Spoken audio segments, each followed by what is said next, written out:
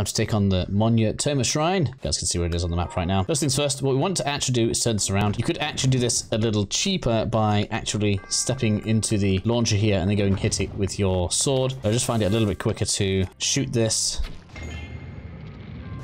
And we want to do it a second time so that the chest is facing towards this launcher here. And all we need to do is allow ourselves to be launched across.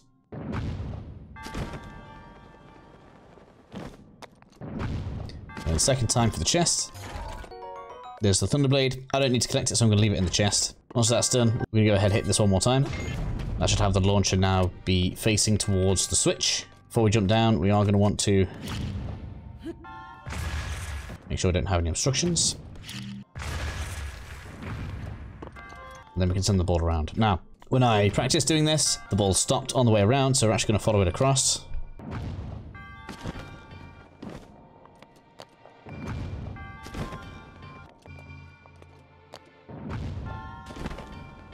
Nope, it's gone straight in for us. All good. Once it gets in place, try not to be finished, and we can grab the orb.